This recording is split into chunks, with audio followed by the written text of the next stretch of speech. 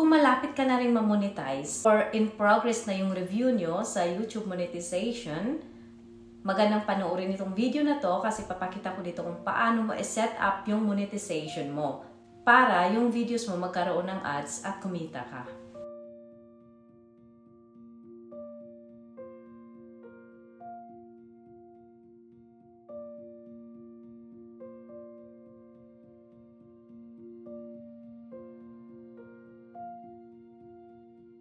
Hello mga langga! My name is Vanessa Sedaya and welcome back to my channel. Andito ulit tayo sa ating next tutorial for today's video. Hindi pa rin talaga ako makapaniwala hanggang ngayon. Grabe, isang tulog lang mga langga na approve na ni YouTube yung aking application na sumali sa YouTube Partner Program sa monetization. Ganon siya kabilis. Normally, hindi ganito. Pero dahil nga monetize na ako 6 years ago, kaya ang bilis kong na-monetize ulit. Gamit ulit natin ang ating app, YouTube Studio, using my mobile, smartphone. Okay, yun pa rin yung gagamitin natin dito sa ating tutorial. Parehas lang ito kung ang gamit mo ay browser sa computer. Okay, punta tayo sa ating YouTube Studio. Basta the next morning, pagbukas ko agad ng YouTube Studio, ito na agad bumungad sa akin. Tingnan nyo. Congrats! You're a YouTube partner. Now you can earn money, get creator support, and more. Let's go! Tapos may dismiss din nakalagay pag hindi ka pa ready i-set up yung monetization. So click natin dito yung let's go. So dito na tayo sa ating YouTube Studio. Doon tayo sa earn. No? Tapos makikita mo dito, you're a YouTube partner, ways to earn. So unahin natin yung watch page ads. Click natin get started, turn on, tapos sa baba ay accept, tapos accept and next.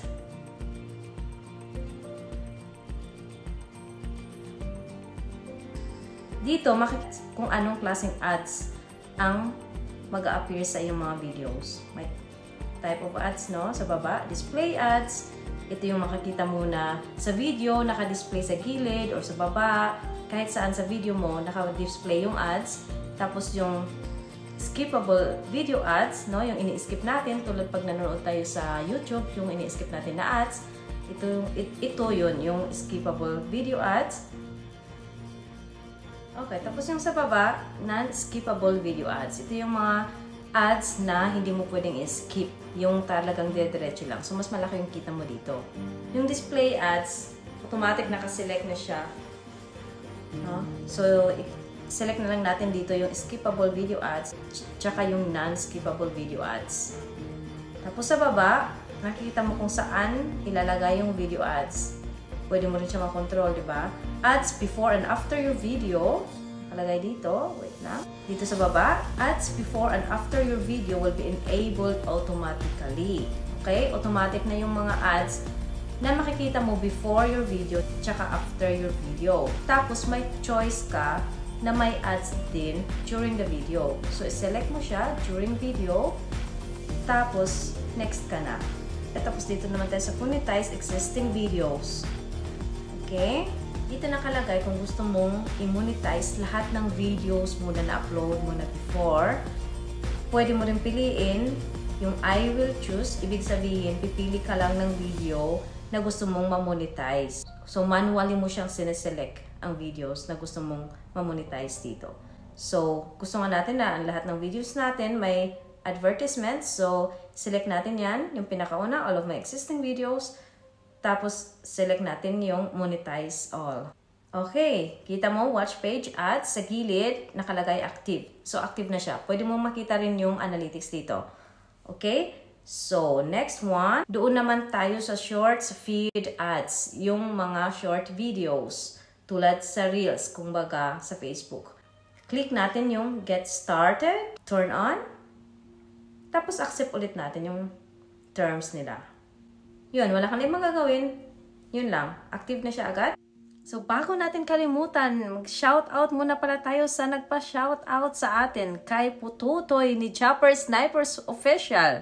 Pututoy ni Japper Sniper Official. Kung walang Vanessa, walang Japper Sniper. Shout out po Ma'am Vanessa. Sabi niya sa ating comment, Sir, tinulungan ko lang po si Japper, pero talagang kay Chopper lahat yun. Okay? Kung ano siya ngayon, sa kanya lahat yun. Siya yung dahilan kung bakit nagkaganon, kasi talented siyang tao at saka mabait.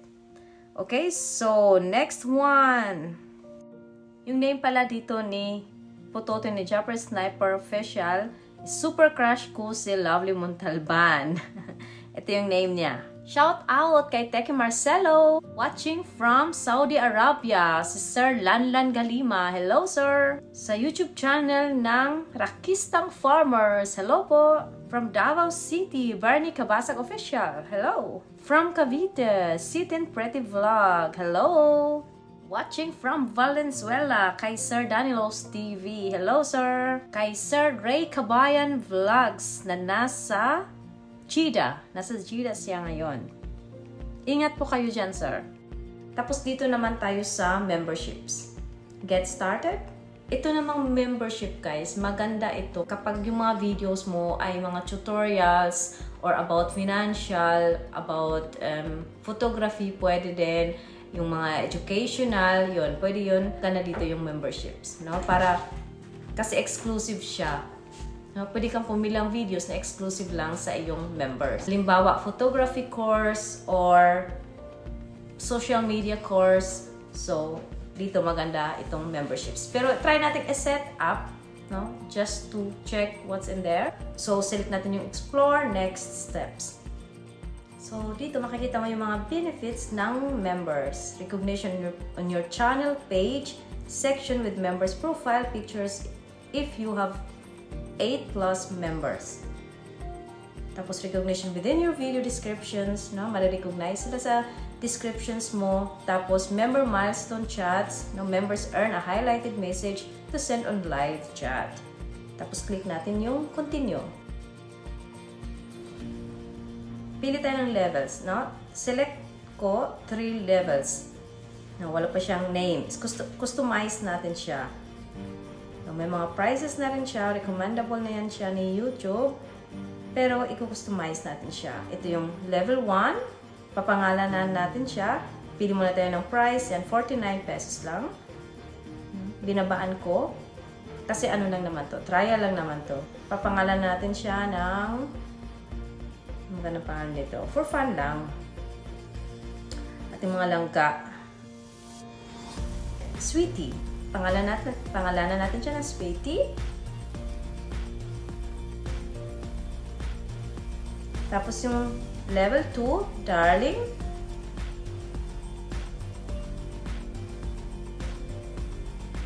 Yung price, babaan din natin, 79 pesos.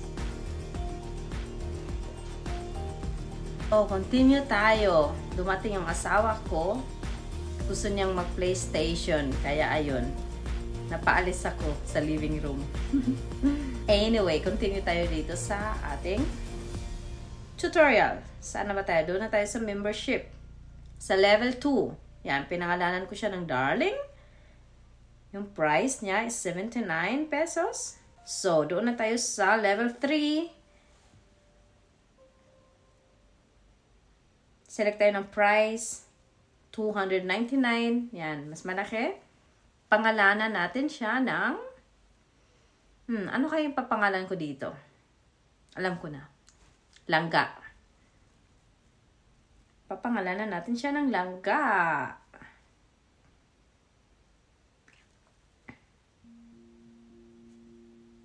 Yan, for 299 pesos. Yan, complete na yung ating level 3. Pwede kang mag-add ng level kung gusto mo. Oops, may issue siya.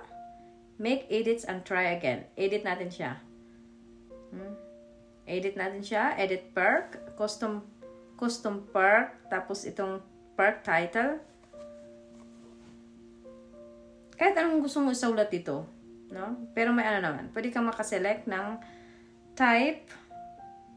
Pili ka lang kung ano yung benefit na gusto mong ibigay sa level na ito. So, pili tayo ng isa.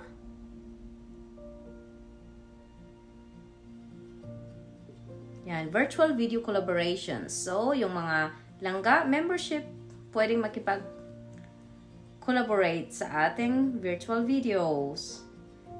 Yan. Tapos, pwede natin lagyan ng description.